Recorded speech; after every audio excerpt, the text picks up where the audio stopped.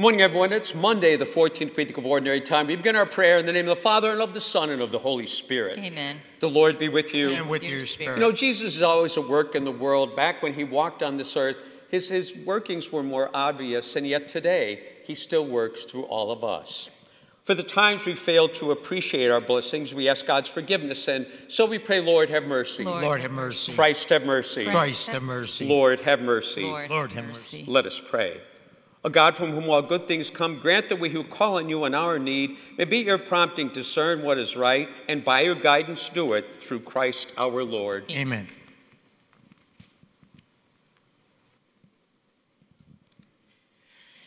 A reading from the book of the prophet Hosea.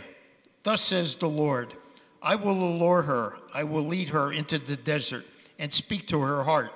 She shall respond there as in the days of her youth, when she came up from the land of Egypt. On that day, says the Lord, she shall call me my husband, and never again my Baal. I will espouse you to me forever. I will espouse you in right and in justice, in love and in mercy. I will espouse you in fidelity, and you shall know the Lord, the word of the Lord. Thanks be to God. The responsorial psalm, the Lord is gracious and merciful. The Lord is gracious and merciful. Every day will I bless you, and I will praise your name forever and ever. Great is the Lord, and highly to be praised. His greatness is unsearchable.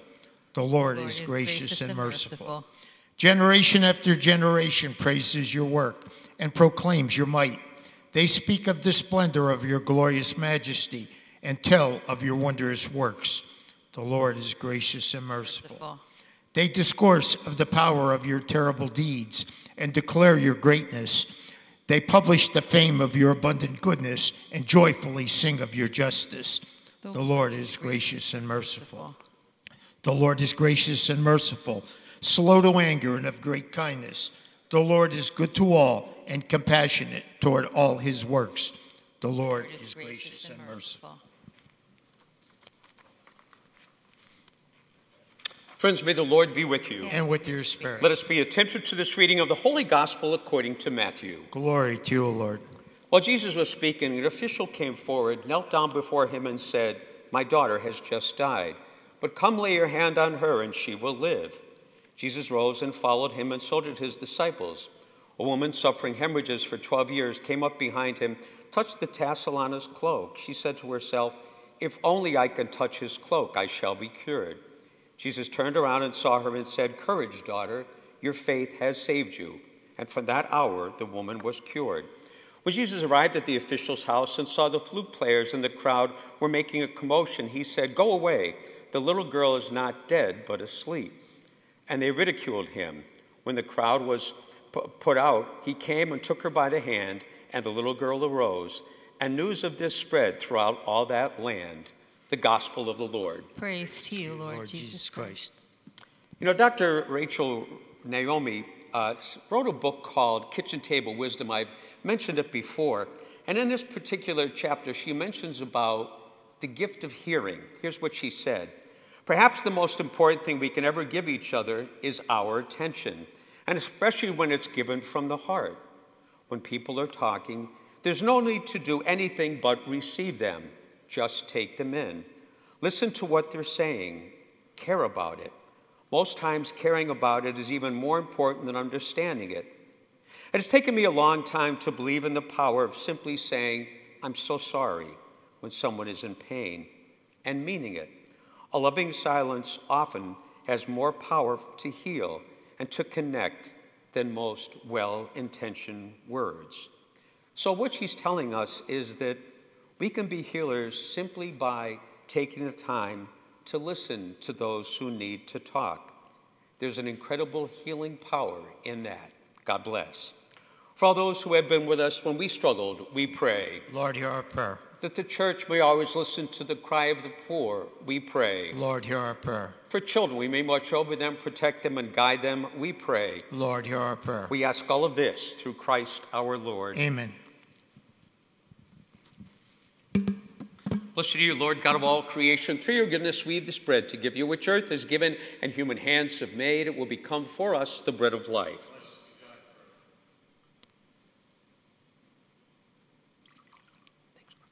Blessed are you, Lord, God of all creation. Through your goodness, we eat this wine to give you fruit of the vine, work of human hands. It will become our spiritual drink. Blessed be God forever. Friends, let us pray that our gifts will be acceptable to God, our loving Father.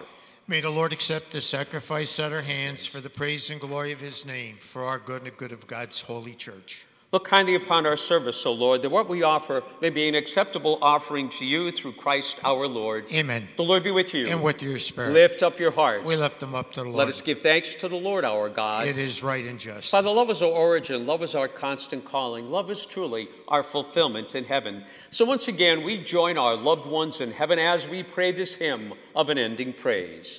Holy, holy, holy Lord, God of hosts, heaven and earth are full of your glory. Hosanna in the highest. Blessed is he who comes in the name of the Lord.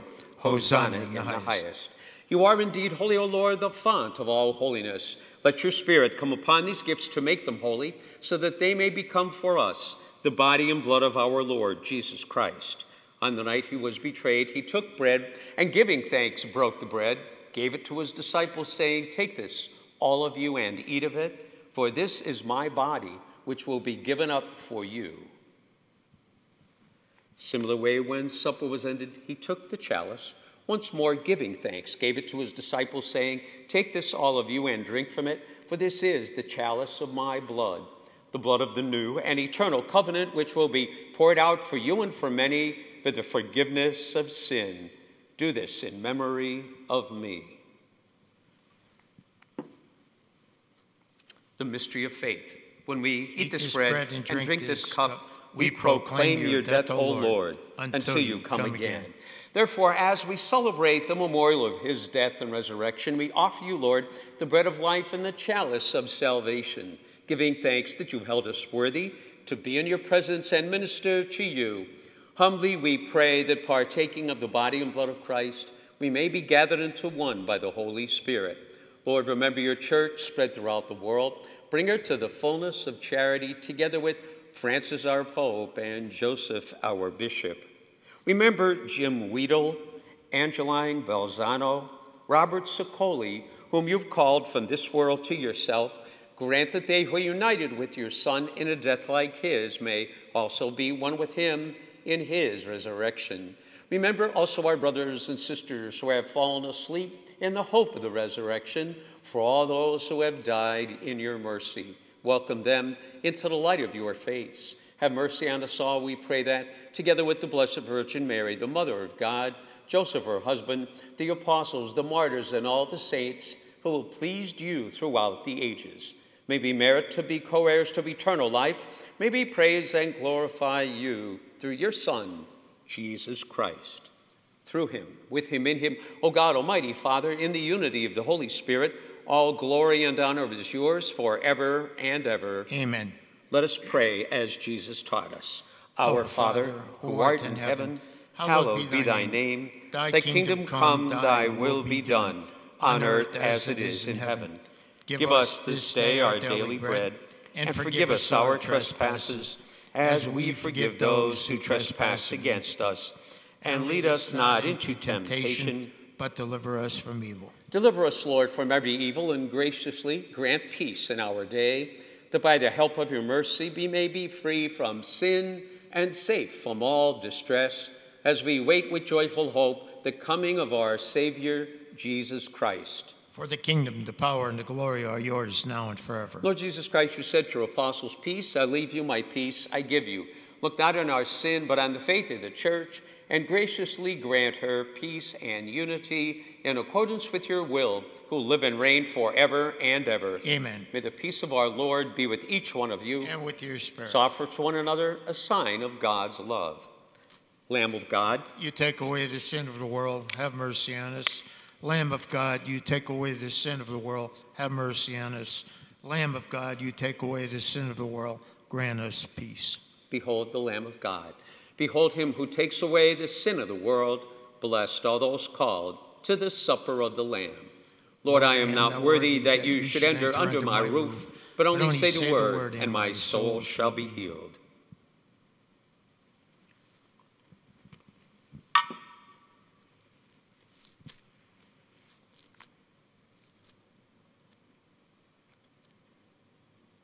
Let us pray. May your healing work, O Lord, free us from doing evil and lead us to do what is right through Christ our Lord. Amen. The Lord be with you. And with your May spirit. God's blessing truly guide our journey, Father, Son, and Holy Spirit. Amen. Let us go now in peace to love and serve the Lord. Thanks be to God. Have a good day, everyone.